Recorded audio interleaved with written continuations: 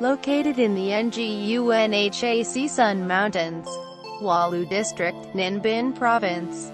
It is a grandiose complex of Bich Pagoda and Tam Coc Grotto, which is one among the 21 crucial tourism destinations of Vietnam.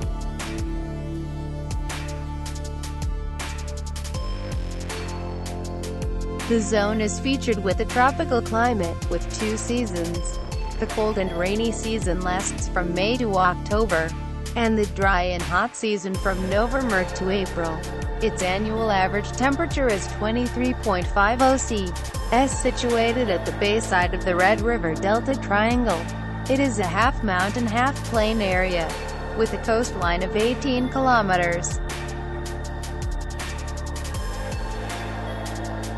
King Le Canh Hung ever said, "This is Vietnam's second nicest grotto, after the QuangTic Grotto in Ba Tha Province." Its pristine natural beauty, together with a simple but nice countryside landscape and a sacred spiritual life, have converged into a fascinating and attractive Tam Coc Bich Dong to numerous tourists.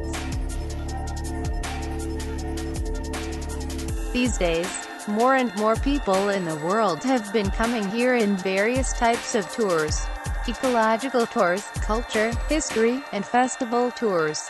No one could deny that Tam Coc Bich Dong has become a legend of rivers and mountains, a green, pure, and safe destination for every traveler.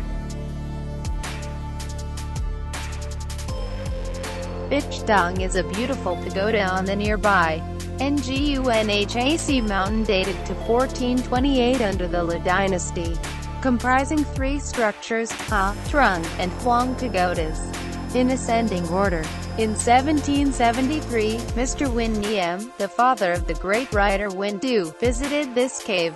He was much impressed by the whole magnificent scenery of mountains, waterways, fields, and sky covered in green mist. Thus he gave it a very beautiful and romantic name, Bich Dong, which literally means Green Pearl Grotto.